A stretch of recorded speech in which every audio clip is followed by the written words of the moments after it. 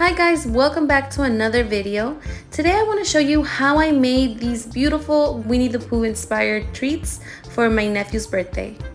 It's going to be a two-part video, and in this video I will show you how I made the cakesicles and the cake pops, and on the second video I will show you how I made the strawberries, the pretzels, and how I decorated the cupcakes. For the cakesicles, we're going to start off by removing the plastic that comes on the popsicle sticks.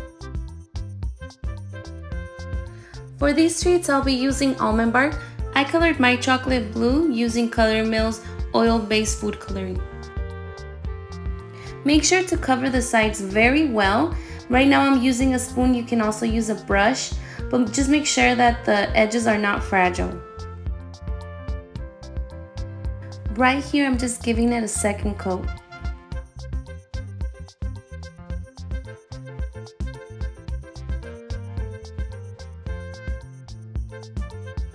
I think I might have added a little bit too much chocolate for my liking, but they still turned out very good.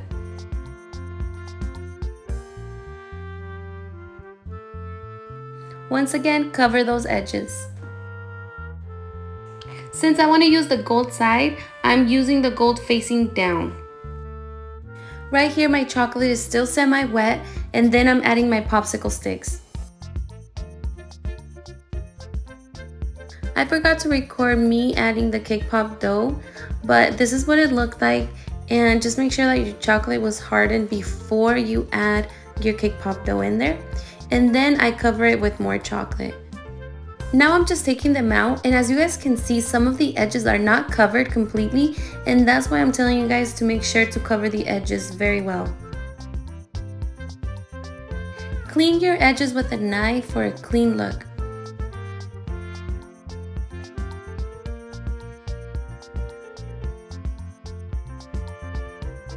Now I'm adding my honey, my yellow chocolate, using a Ziploc bag.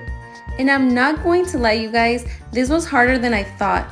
Just make sure that your cakesicle is standing straight when you add your drips so they don't go sideways, but this is how they turned out. Now I'm going to show you how I made the cake pop barrels. Right here I'm squeezing my cake pop dough, just removing any air bubbles and playing with it for a little bit to soften it up because they were in the fridge. I like working with cold cake pops because they hold their shape better. Never freeze your cake pop balls right before dipping or keep them in the fridge for too long because your chocolate can crack. For my cake pop dough, I'm just using a Duncan Hines vanilla cake box mix, and I'm just substituting water for milk and vegetable oil for butter. I didn't add any frosting to my cake pop dough because I mixed it for 5 to 10 minutes while it was still hot. So it gave me a perfect cake pop dough consistency. And right here I'm just shaping the barrel. Use your fingers to sharpen the edges and keep playing with it until you get that barrel shape.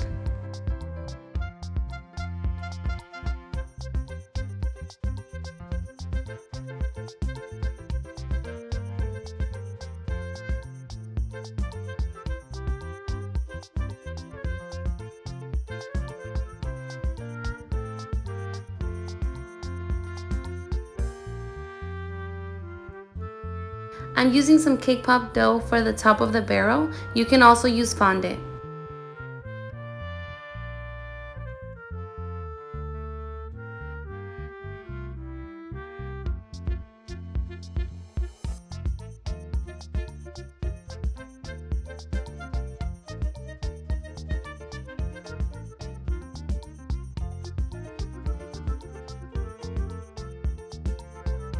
After I shape the coil, I add my cake pop stick using some chocolate.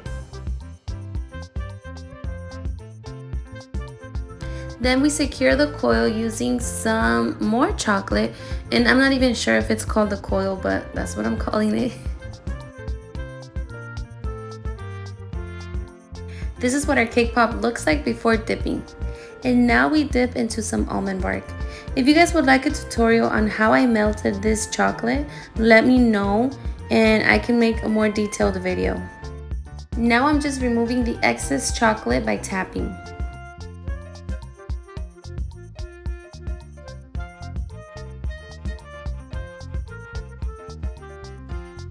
This is what it looks like. It's not perfect, but it's still very pretty.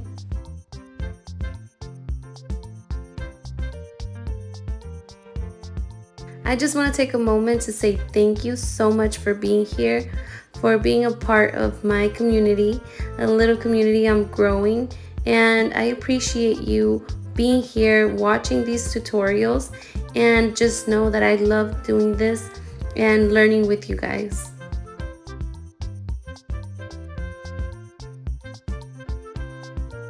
Pop any air bubbles using a toothpick. I love using these silicone mats from Amazon for all my chocolate treats because they never stick. Now I'm adding my drips, again using a Ziploc bag, and just go all around and play with it. It doesn't have to be perfect, but it'll still look very cute. Now I'm just adding a small piece of fondant with the word honey on it. The details, you guys, really do make a difference.